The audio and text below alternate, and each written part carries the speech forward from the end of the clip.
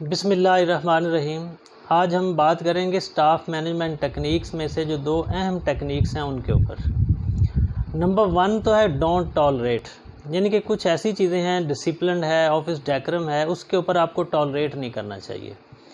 For example, अगर आपका कोई स्टाफ मेंबर लेट आ रहा है और आप खुद से ही अज्यूम कर लेते हैं कि कोई इसको प्रॉब्लम हो गई, कोई काम होगा तो चलें नेक्स्ट टाइम से आ जाएगा, आप उस चीज़ को टॉलरेट कर लेते हैं, इग्नोर कर देते हैं।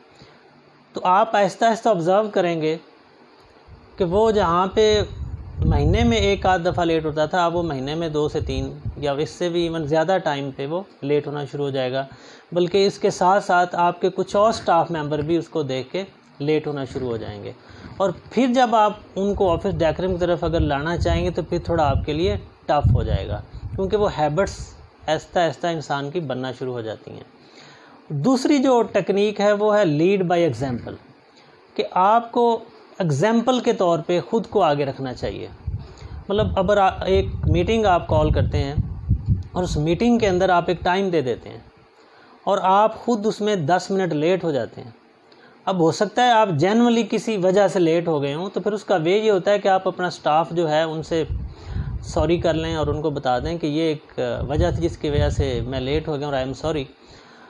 अगर तो अब ये इजहार कर देते हैं तो फिर तो स्टाफ किसी हद तक इन चीज़ों को समझता है और वो चीज़ें आपकी मैनेज हो जाती हैं। लेकिन अगर आप इस चीज़ को इग्नोर करके डायरेक्टली लेट आते हैं और चुप करके मीटिंग स्टार्ट कर देते हैं तो आप एक परसेप्शन उनको दे देते हैं।